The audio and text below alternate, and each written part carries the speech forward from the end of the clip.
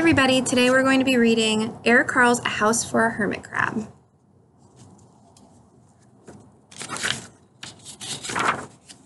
It's time to move, said Hermit Crab one day in January. I've grown too big for this little shell.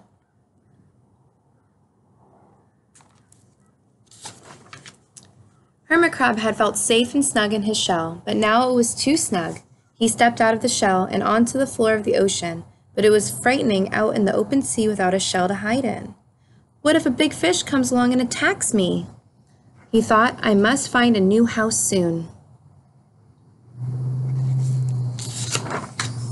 Early in February, Hermit Crab found just the house he was looking for. It was a big shell and strong. He moved it right in, wiggling and waggling about inside just to see how it felt. It felt just right. But it looked so, well, plain, thought Hermit Crab.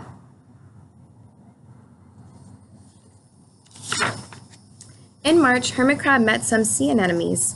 They swayed gently back and forth in the water. How beautiful you are, said Hermit Crab. Would one of you be willing to come and live on my house? It is so plain, it needs you. I'll come, whispered a small sea anemone. Gently, Hermit Crab picked it up with his claw and put it on his shell.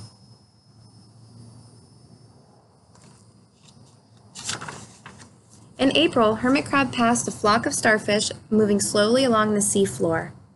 How handsome you are, said Hermit Crab. Would one of you be willing to decorate my house? I would, signaled his little sea star. Hermit Crab picked it up and with his claw and put it on his house.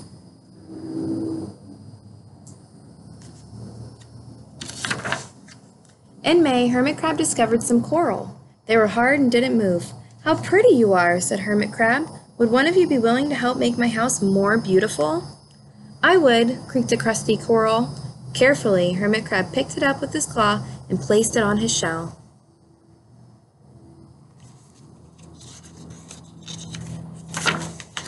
In June, Hermit Crab came upon a group of snails crawling over a rock on the ocean floor.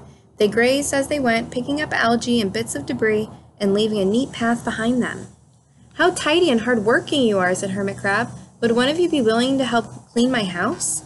I would, offered one of the snails. Happily, Hermit Crab picked it up with his claw and placed it on his shell.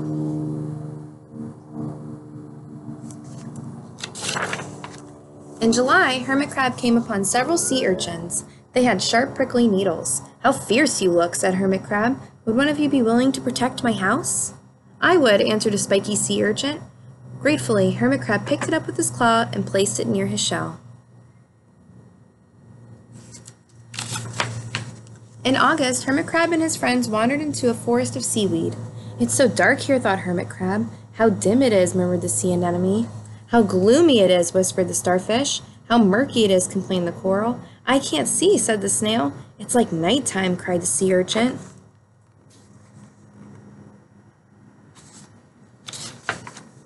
In September, Hermit Crab spotted a school of lanternfish darting through the dark water. How bright you are, said Hermit Crab. Would one of you be willing to light up our house? I would, replied one of the lanternfish, and it swam over near the shell.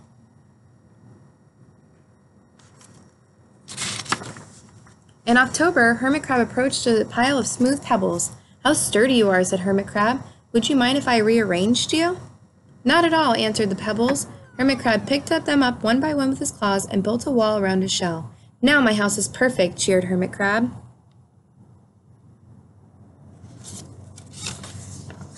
But in November, Hermit Crab felt that his shell was a bit too small. Little by little over the year, Hermit Crab had grown. Soon he would have to find another, bigger home. But he had come to love his friends, the sea anemone, the starfish, the coral, the sea urchin, the snail, the lanternfish, and even the smooth pebbles. They have been so good to me, thought Hermit Crab. They're like a family. How can I ever leave them? In December, a smaller hermit crab passed by. I have outgrown my shell, she said. Would you know of a place for me? I have outgrown my house too, answered Hermit Crab. I must move on. You are welcome to live here, but you must promise to be good to my friends. I promise, said the little crab.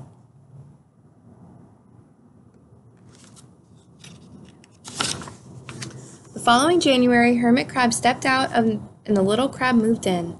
I couldn't stay in that little shell forever, said Hermit Crab as he waved goodbye. The ocean floor looked wider than he had ever remembered.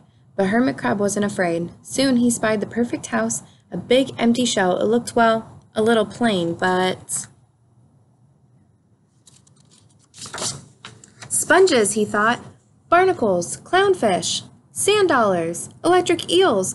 Oh, there are so many possibilities. I can't wait to get started.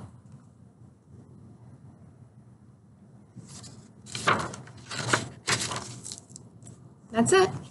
Have a good day, guys.